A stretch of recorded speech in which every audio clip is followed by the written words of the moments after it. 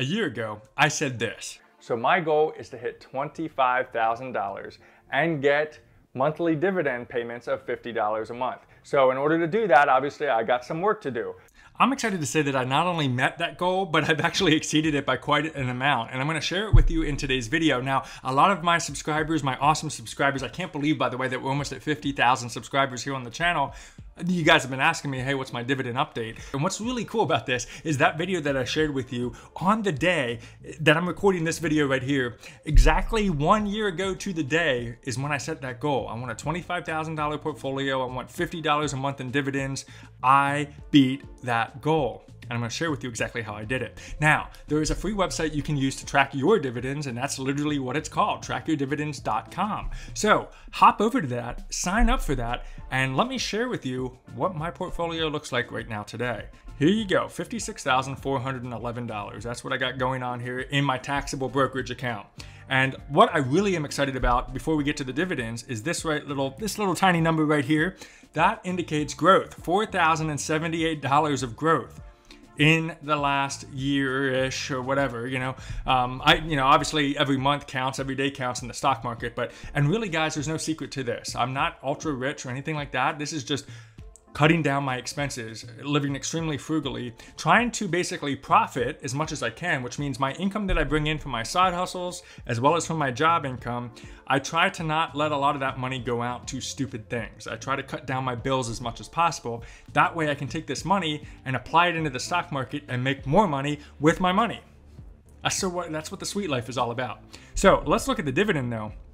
So right now on my entire portfolio, the dividend yield is 4.47%. Not too bad considering I have a lot of growth potential in this, which basically means I have a lot of ETFs, I have a lot of stocks that are primarily focused more on growth than they are on dividend payouts. So no, you're not gonna see a 12% dividend yield. And in fact, I would say that's a little bit too high based on an entire portfolio of what I'm growing on. But that's what I got going on now. And then look at my annual income. Based on that percentage, based on my total portfolio at $2,521. What's that? Roughly about $200 a month, which means I also beat that $50 per month goal that I set for myself a year ago. So I thought in this video it'd be kind of cool because it's been a while since I just kind of talked off script and just kind of let you guys know how to do something like this. If you want to be like, how do I get to that point? I want to continue to grow my dividend portfolio. I still want to continue to grow that awesome growth of $4,000 or more. What do I do? What's my first step? It's actually a three-part step that I would recommend. The very first thing before you do anything here, because what you're looking at is a bunch of taxable brokerage accounts. Now you guys know that I have a lot of different accounts. If you're a regular viewer of this channel, I got Robinhood, I got Webull, I got Public, I got Schwab, I got all these different brokerage accounts because I like to review them. I don't just review things I don't use. So I'm using all these things at the same time. So what you're looking at here is a summary. 56,000 is split between all these different brokerages that I use. But before you start dabbling in that stuff, the very first thing you want to do is make sure you're taking advantage of your job. What the heck's that mean?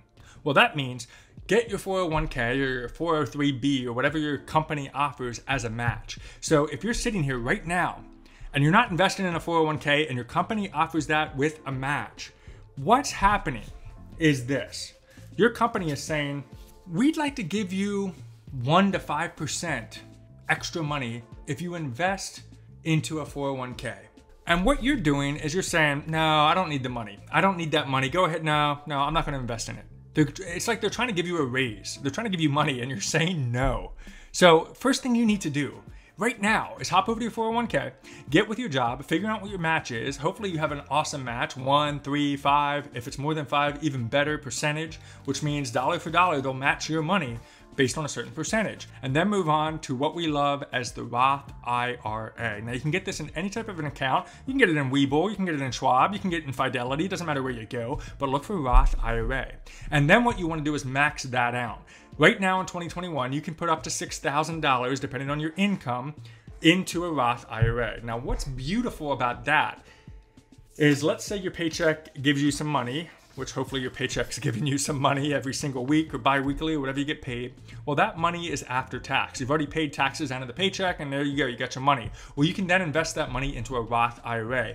And because you're doing that after tax, from the rest of forever, until you get to the point where you need that money, it grows tax-free. Which means once you're old and living your life and living your sweet life, maybe taking some cruises, living out on the beach, drinking some beer, whatever you're doing, you can then withdraw that money out of the Roth IRA without paying taxes in the future. That's what's so awesome about the Roth IRA. So make sure you're doing that. Take advantage of that. $6,000 a year, that should be like boom. So 401k first, get the match, get your job raise. 2, get that Roth IRA. And then 3, start going crazy on your taxable brokerage accounts. Now, a lot of people say, well, why don't I also max out my 401k at that point if I got some extra money? And that's perfectly fine. What that would look like is this. Of course, you do your 401k, then you do the $6,000 per year in Roth, and then you max out your 401k, which means you can put up to $19,500 per year into your 401k. And that's perfectly fine. That means you're stashing away a ton of money in retirement, and there's never anything wrong with that. That's a very smart idea. Then after that, you can then jump into this taxable brokerage account. And what's nice about this is, let's say you're only 18 years old or 20 years old. Hey, even if you're 30, 40 years old, you start going crazy on maxing out your retirement, but then also going on to this and investing all of your money into your taxable brokerage accounts. You could then build up a certain amount of money to where you could actually retire early. And there's actually a phrase for it. It's called financial independence, retire early, which means you have a certain amount of money that you could eventually drift on your money and only live off of your investments. How cool is that? So what you would do is you live off of your taxable brokerage accounts until you reach the age that you're allowed to tap into your retirement funds, which is typically 59 and a half. So let's say you could retire at the age of 35, coast. Oh, here comes 59 and a half. Now I have this other bucket of money that I've been saving up. You're living the life. So that's kind of the goal of the FIRE community, but that's what I would recommend. Before you start dipping into this dividend portfolio and this brokerage account, make sure you're taking advantage of your retirement accounts. What I have here specifically in the brokerage account, by the way, if you want to see my retirement stuff, tap the like and leave me a comment that says, I don't know, retirement. That's pretty easy, right? Just drop a line and I'll maybe share that with you guys as well, but only talking about taxable brokerage accounts right now. So what really helped, I think, with this $4,000 increase comes from my Schwab account. So in my Schwab account, I own some positions of cruise lines. Now that is unfortunately all based on timing. Timing's a very dangerous game, but I'll tell you what happened.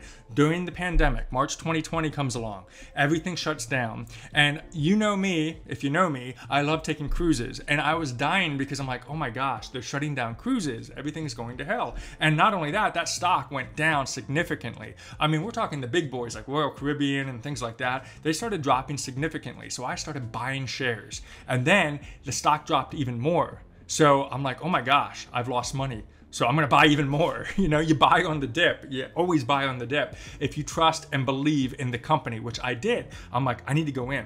They're going to bounce back. Eventually this pandemic will end. I'm still sitting here waiting for it to end. But regardless of that, you know, I'm going all in on this. And that, as of today, has grown significantly. Look at the percentages here, guys. This is based on the Carnival and Royal Caribbean growth. And it's not a whole lot invested, but look at that. You know, you invest a little bit and it grows to that amount. That's just really taking advantage of the time. Be greedy when people are fearful. Warren Buffett says it. It's so freaking true. That's what helped with a lot of this growth.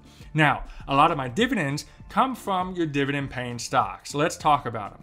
I have, of course, Apple and things like that, whatever.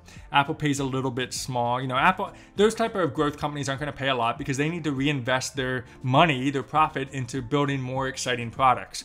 But let's talk about some good ones. I have some Nusi. I've talked about Nusi on the channel.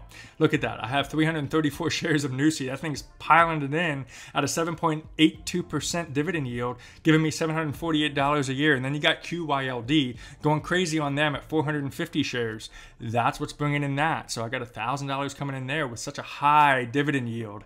There's my Royal Caribbean, fine. I got some RYLD, which is basically like QYLD, only it invests and focuses on the Russell 2000 index instead of the NASDAQ 100. Look at that. We got an 11.94% dividend yield. SCHD, that's your trusty ETF. The dividend ETF by Schwab, that's at a 2.78. Not as exciting as the other ones, but again, we're talking a whole different scheme when it comes down to QYLD and the covered call group versus this is an actual dividend equity ETF. Let's see, I got some, some large cap ETFs. I got AT&T. You guys are still busting on me for AT&T, but I'm going to keep it just because, I just want to see what happens. If you're not aware, they got rid of the HBO and Warner Media Group, but they also cut their dividend. So it's really a bad time for AT&T, but right now it's still sitting at a 7.6% dividend yield. I'm gonna hang on to them and see what happens. I only got 14 shares, nothing to get excited about there. And then I got my VTI. Now this is in my taxable account. I have a lot of VTI, a lot of VTSAX in my retirement accounts, but got 65 shares sitting here so I can retire early. Got a long way to go, but that also pays me a slight little 1.16% dividend yield. So that's kind of what I got going on. Guys, remember, I'm just some dude on YouTube that sometimes looks like Woody from Toy Story. Never take this as personal finance advice. I do not know your personal finance situation, so I cannot give financial advice. Don't just copy my picks. That is something that rookies do. You don't want to do that because a lot of times I move very quickly and I'm doing different things and you don't want to follow me and miss the boat. So don't do stuff like that. What I'd like you to do is if any of these inspire you to say, hey, that sounds like a cool idea, do your own research. I have 10 steps to analyze a stock as well as smart steps to analyze an ETF. Check out those videos after we're done with this one, and then you can learn how to do it on your own. I want to give you the tools to do your own research so you can be the superstar and be your own financial advisor. So what's my goal? Well, my goal is I want to continue to really grow my growth portfolio. So I am going to still keep going very bullish on the VTIs, the VUG, the VOO, those type of things, because I want to really focus on that overall growth because typically I don't need to rely so much on dividend income. Now I still want dividends because I love the dividend reinvestments. Those are super cool and super important. So I will still do that. But in the meantime, I still want to also focus a lot on the VTI. There's something else I didn't share with you guys today, and that is what's going on with the mortgage payoff. We are going crazy on mortgage payoff. And honestly, it's a blessing, guys. I mean, YouTube is treating us well. My business is treating us well as my full-time job. I got like 15 full-time jobs. It's killing me right now. I'm dying. I'm going absolutely insane. But outside of that, I gotta say that because of this blessing, we've been able to really slam our mortgage down. We are hoping to pay off the mortgage at the worst December of next year. So December 2022, mortgage will be paid off. And a lot of people don't like that idea. They say, hey, it's smarter to invest it in the stock market. And I do agree because I have a very low interest rate on my mortgage. But what I don't like is I don't like risk. I don't like that, let's say all of this goes away. All of a sudden YouTube shuts down, my job lays me off, and all hell breaks loose all at the same time. I don't want to have a $1,600 mortgage payment, or even if it's more than that, if you guys have a higher mortgage payment, you don't want that kind of clouding over your life and risking foreclosure. That's what I don't like. I'm not a big fan of risk, so call me that guy. I don't like risk, and what I'd love to do is be able to completely eliminate the mortgage, which allows me to then be more risky with my investments, and then be more risky with my job ideas, and be more risky with business ventures because I don't have a personal matter weighing me down, which means that if something does hit the fan, YouTube shuts down, something happens, and I have a sudden dramatic loss of income, we're still chilling. I could go get like a job at Starbucks being a barista. Who knows how much they make, but it's probably not as much as I'm making here.